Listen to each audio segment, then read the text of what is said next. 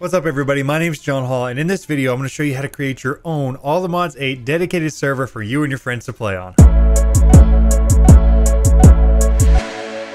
Since this video has no sponsor, I wanted to take a quick second to tell you a little bit about a project that I've been working on. Every single video on my YouTube channel that has done even remotely well has either been centered around my home lab or around Minecraft. And because of that, I started thinking, what could I do to combine these two subjects and provide something to you, the viewer, that would actually be valuable? The more I thought about it, the more I realized that it could potentially be relatively difficult for somebody to run both a dedicated server and the client side of a mod pack at the exact same time. And so I realized I already have the hardware thanks to my home lab to be able to run a whole bunch of these servers at the same time.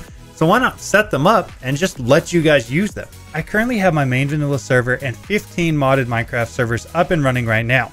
But by the end of this, I plan to have well over 150 total servers running at once. The goal of this project is simply to allow friends to be able to play with each other on a server without one of them having to take the incredible performance hit of actually having to run that server for themselves. Again, this is totally free, so please feel free to share the server information with whoever you think might actually use it. Okay, back to the video. Step number 1 in installing any modded Minecraft server is to download the server files. The easiest way to do that for All the Mods 8 is to go to curseforge.com, download the CurseForge app, and then once you're inside of here, you can browse for mod packs and then search at the top for All the Mods 8. Now, because this server pack is so new when I'm creating this video, I'm gonna have to click on the popular tab and then click on latest updated. This will show me All the Mods 8 right down here at the bottom. You can click on the actual mod pack and then click right here to download the server pack. Now, once this is downloaded, I'm going to highly suggest that you create some sort of a folder structure to store this file in so that it doesn't get cluttered, and if you install other servers, that there's actually some sort of organization to it. So inside of our All the Mods 8 folder, we're going to go ahead and paste the server files.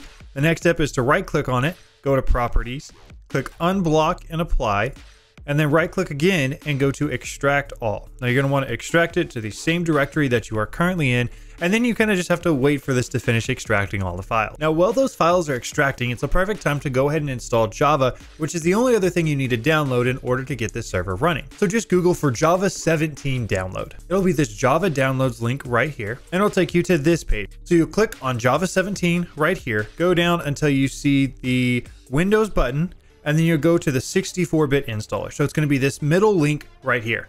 Double click that, install it. I'm not going to walk you through that process. The Java installation is incredibly easy. Keep clicking next until the end of the install. All right, so you have your server files and you have Java downloaded. Let's go into the server files and look at those. All right, so now we're here. Let's double click the forge installer.jar. You're going to want to install a server, and then you're going to want to change the path to the folder that you are currently inside of. Once you have that folder selected, go ahead and click OK.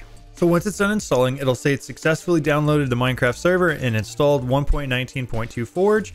Click OK on that. So at this point, your folder should look something like this. The next step is to look at these user_jvm_args. This is going to set how much RAM your server is actually using.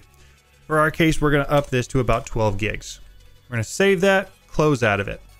The next step is to double click this run.bat, and it'll start launching your server for the first time. Now we'll get stuck right here where it says that you have to accept the end user license agreement for Mojang. So click any key to continue there, it'll close out of it, and you'll have this new file here that's called EULA.txt.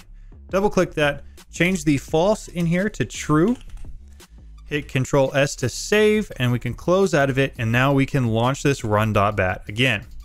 Now, at this point, your server will actually launch, and you can join it from any computer on your local home network. All you'll need is the IP address of the computer that you're setting up this server on. However, if you have some friends that want to join your server from, anywhere outside of your network, you're going to have to set up port forwarding. Now, unfortunately, there's no easy one-size-fits-all. Here's exactly how you set up port forwarding. The easiest way to do this is for you just to go Google how to set up port forwarding and then whatever your router model is.